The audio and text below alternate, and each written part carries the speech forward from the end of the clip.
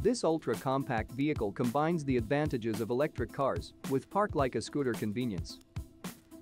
Italian electric vehicle manufacturer Tazari has unveiled a two-seater city car named Minimax. The compact city runabout is available in two versions, Minimax 45 and Minimax 80.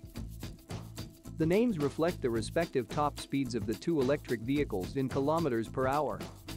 The Minimax 45 is a representative of the L6E class, which can be driven in Italy with an AM driving license from 14 years of age. The Minimax 80 is an L7E vehicle that requires a B1 or B driving license.